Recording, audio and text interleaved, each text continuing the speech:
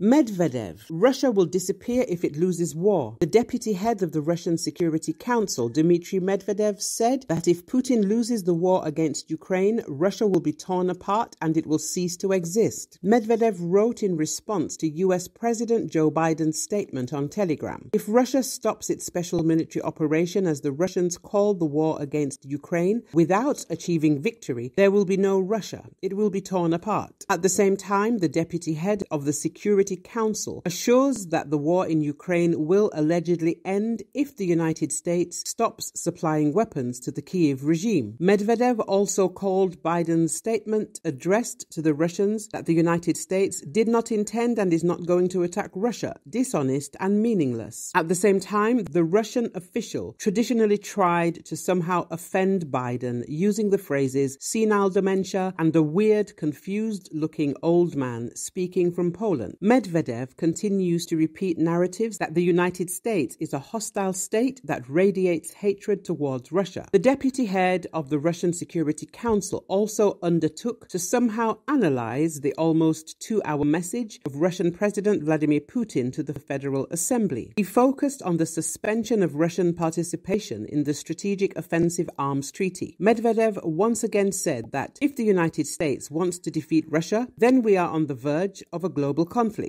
and again began to threaten that in this case Russia has the right to defend itself with any weapon, including nuclear.